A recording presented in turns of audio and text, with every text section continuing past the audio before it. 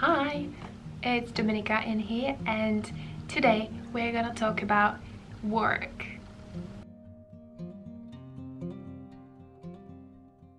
Hello guys, so today we are gonna talk about how I found a job in Cambridge, how I figure out how to find a job in England, and I'm gonna share with you my tips to find a job, to go through the interview process, and I'm gonna talk about my job that I found in University of Cambridge Press.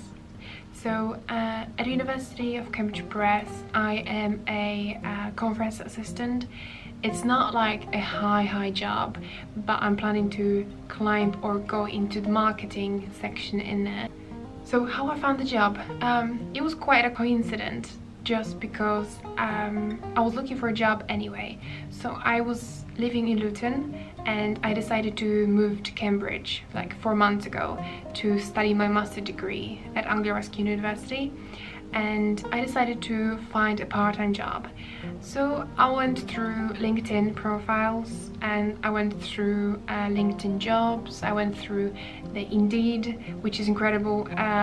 Indeed is the best website that you can find jobs in the UK, and I went through basically Google where I can find any jobs. I've applied to a few, but I found one which was my work that I'm working in. It was the position of conference assistant in press, and I thought, why not try? I actually didn't think that I would get it because I was still struggling with English, and I was still not confident about me being somewhere nice, working for someone who is important. So I tried, I've applied, and they go back to me saying that they want me to come for the interview to Cambridge. I was shocked, but I was happy at the same time. And so yeah, I went to Cambridge to do the interview. I realized the place is really small, but at the same time the staff members were so lovely. They were so amazing, and I went through the interview. It went okay. I was like shaky at the end, and it went quite good. So I went back home thinking, oh my god, there's probably hundreds of people applying for this job, like 50 others, they got, you know, the interviews and stuff. And they called me, I'm not sure, I think it was like after 2 weeks or 3 weeks after the interview. They called me saying, yes, you got a job, would you accept this? And I was speechless. I was that time in the park with my mum, and after the call I just started screaming. I was so happy about it. And yeah, so I got a job there. I was the only one who got a job because I asked my manager later, and I was so surprised. I was so happy. So I'm telling you guys, even though if you are struggling with English, you're coming from a different country, you're an international student, or you're EU, or even if you're from here, from Britain, and you want to find a really good job, don't be scared, just apply there, because everything can happen, just like happened to me. Because I was not confident whatsoever, and I did it because somehow I believed in myself at some point, and I decided to just apply there. So if there's a job you want, just go for it and apply. You've got nothing to lose anyway. There are 5 main basic rules that you have to fulfill, you have to have on your interview. Without that, you may fail. So first of all, don't be late. It's rude to be late for people who are waiting for you, who want to hire you, and you're just gonna be late. That's rude. So don't be late, because that's the worst sign of time management. Secondly, bring your documents. In case anything, they will forget your CV. You need to bring your passport, you need to bring any documents, especially if you're an international student.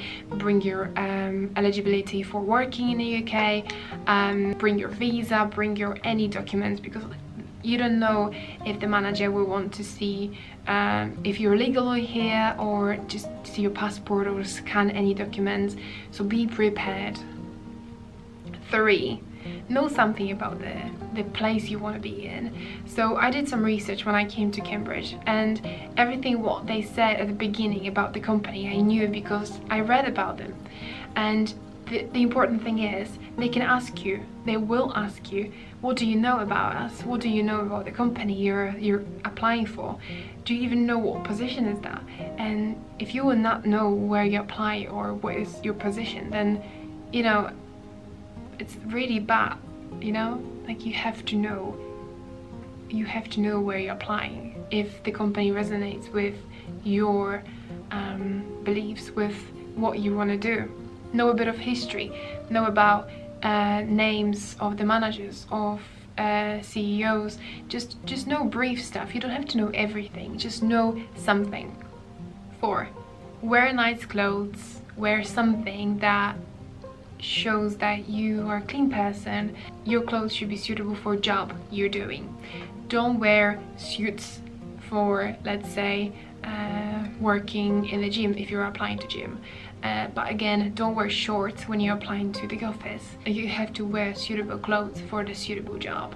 And believe it or not, but recruiters do look on your appearance and what kind of person are you. If your shoes are dirty, they're gonna think you're a dirty person, and then you'll be less likely to be picked and chosen to do the job. And 5, have a positive attitude. That's like a core for everything, for every meeting you have, for every interview you have.